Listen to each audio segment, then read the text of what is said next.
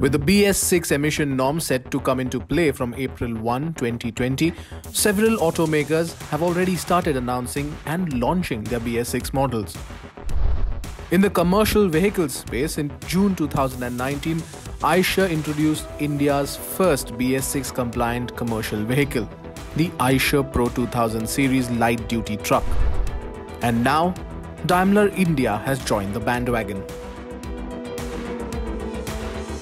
We are still about 6 months away from the official deadline for the transition to BS6 emission norms, and Daimler India today has shown us that it is ready with its BS6 models. The company has showcased 2 of its first BS6 vehicles for the Indian market, the first one being the 1217 truck and the Glider tourist bus. Well, these vehicles are absolutely ready to go on road, and that's what we wanted to show you today. And in fact, as I told you earlier, we have already produced about 1.4 million trucks and buses globally with this technology, and they are running in more than 40 countries. And with this more than 10 years of experience, we feel we are in a much better position to introduce this technology in the Indian market now. Now, visually, there aren't many changes that will help you differentiate this BS6 truck from a BS4 model. But the main and the most important one is this, an after-treatment system, or ATS as the company calls it. This one reduces the diesel exhaust emitted by the engine before releasing it out of the tailpipe.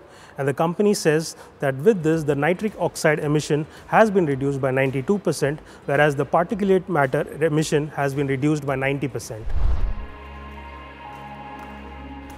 While the technical specifications of the engines haven't been released yet, Daimler says that it has added over 1,000 new parts to convert the engine from BS4 to BS6 and has done about 20 lakh kilometers of testing. The company has made a total investment of around 500 crore rupees to adapt and localize its Euro 6 technology for the Indian market. We have, of course, spent some time on localizing and industrializing this technology in India.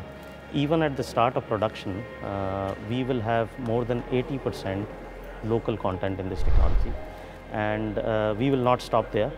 We have always believed in Make in India, and therefore, in the next few months after start of production, we will go to the level of 90%. Now, the company says that the transition to BS6 emission norms will open up new opportunities in the export segment.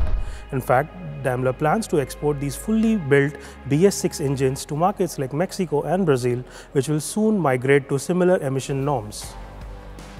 Daimler India aims to launch its BS6 vehicles by the first quarter of 2020. However, the company also says that their introduction depends on the availability of BS6 fuel in the country. As for the price, of course, BS6 commercial vehicles will cost more. But by how much? We'll know more when the company launches its products, and that'll happen very soon.